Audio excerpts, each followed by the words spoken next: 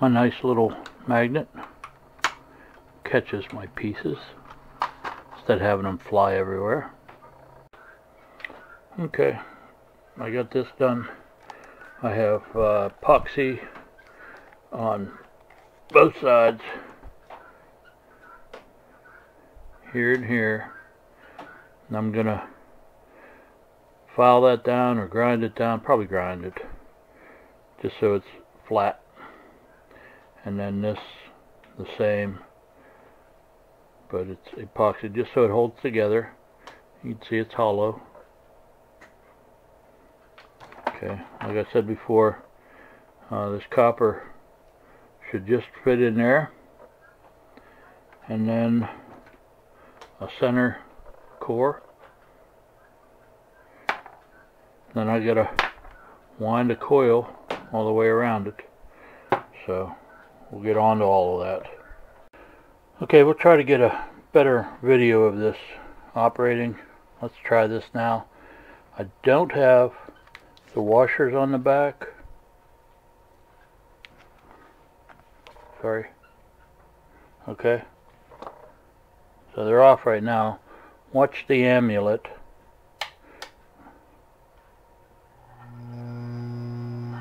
You can see it being drawn towards it. It's exactly what I was looking for. We'll try putting the washers back on, see if I get a better effect out of it. So here's the deal.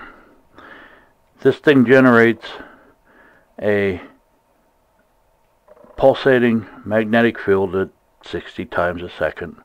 Okay, but it's alternating magnetic field. Positive, negative, because this is on 60 cycle AC. So what happens is you have a magnetic field that's collapsing and increasing, and then eddy currents are created in this copper ring.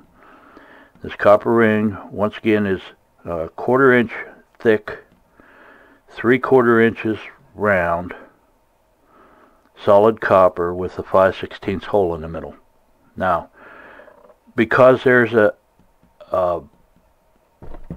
correlation between these that are opposite, between the iron core and the copper core and the iron core, okay,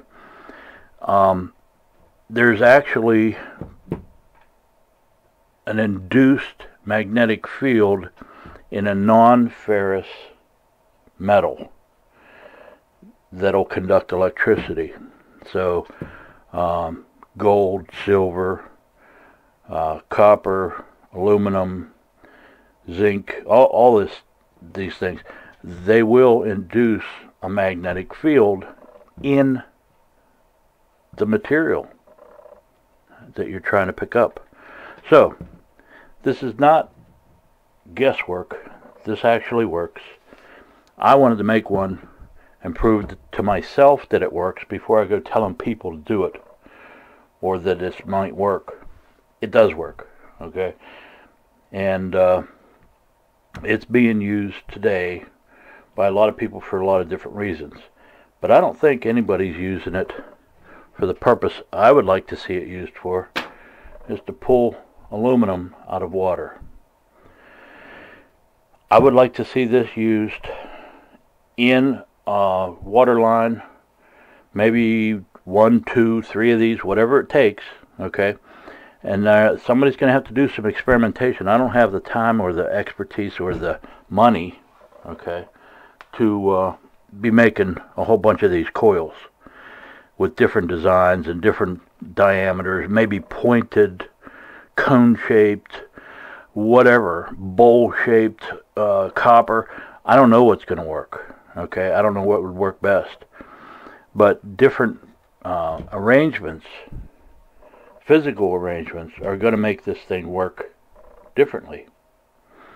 And give you a different concentration of magnetic field pointing outward from this magnet, okay?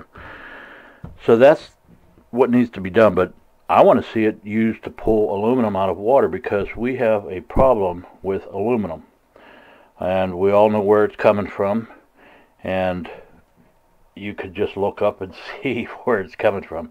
But there's been a lot of tests, and a lot of people have done this with snow and rainwater, and found as like down out of Mount Shasta, I believe it was, they checked snow, and at the beginning of a storm, a snowstorm, they were measuring 69,000 parts per billion of aluminum in the snow, and it tapers off as the storm progresses. 69,000 parts per billion. And what is supposed to be in rainwater? 0. Okay? So, people are using this to drink with. People, you know, the rainwater catchment and stuff like this. They're using it to water their plants, which of course is getting in the roots and killing them and choking them off. That's why all of our trees are dying, not beetle infestations. So anyway, this you could possibly pull aluminum out of the water so that you could drink it safely and water your plants in your garden, because you could do this at a high rate, more so than you can with a filter that you would use like reverse osmosis or something like that. So I think this is cheap, easy, anybody could do it. Put it in the water line, clean this once a day, once a month, whatever it takes. Arrange it in a filter container of something to collect the aluminum, but it should work. Good luck. One more thing.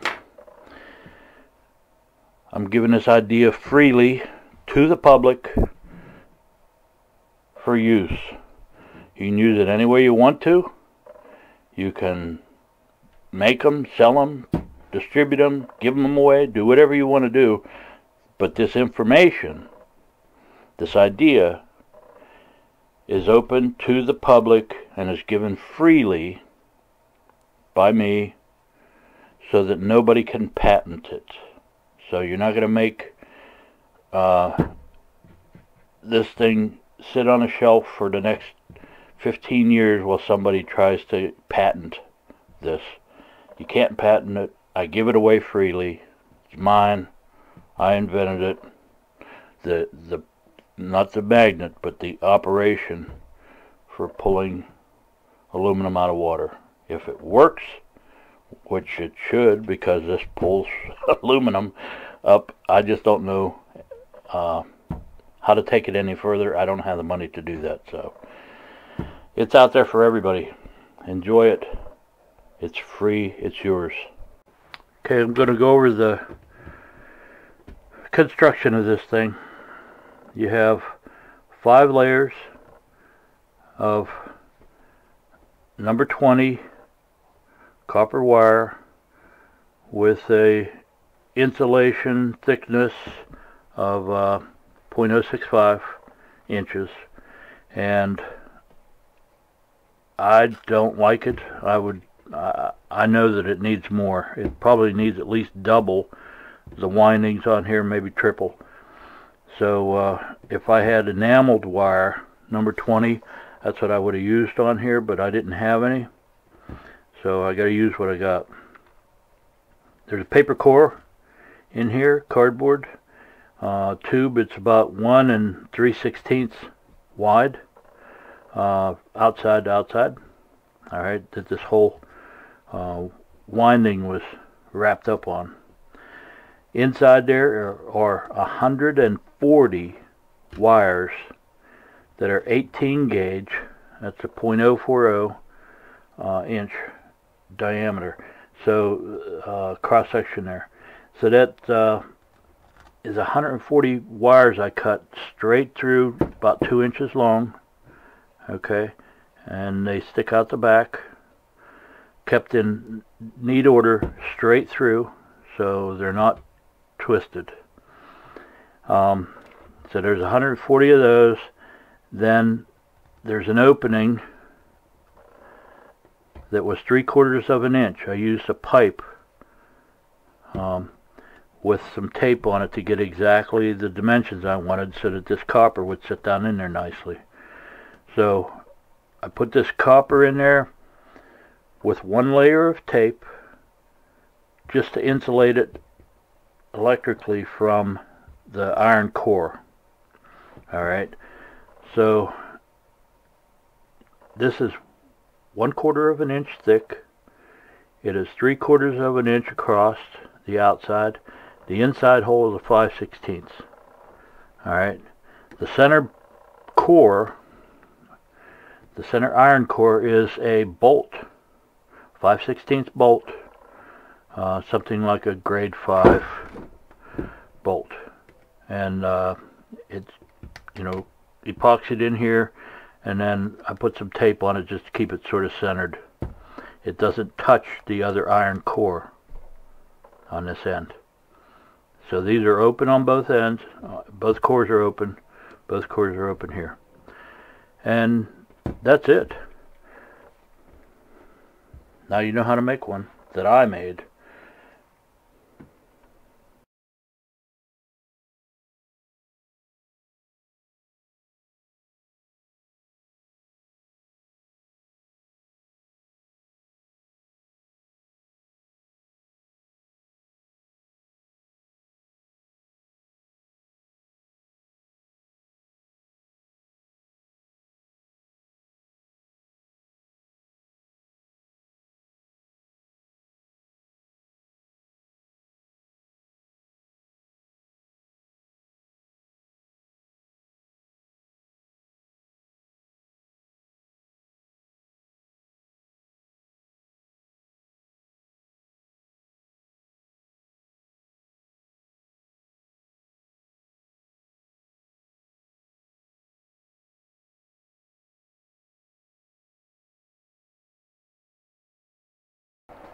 I got some 1/4 inch thick copper, and I'm going to drill it out with a hole saw so I get like a washer made out of copper.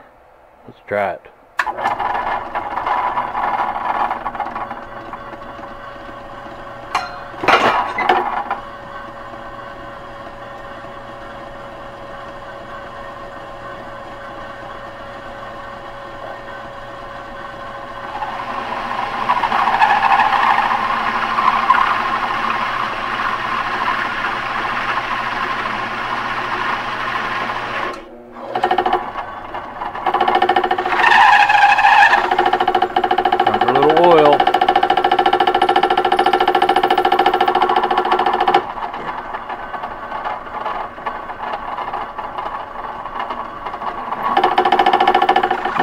Better equipment.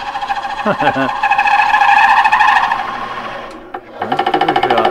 Let's keep going.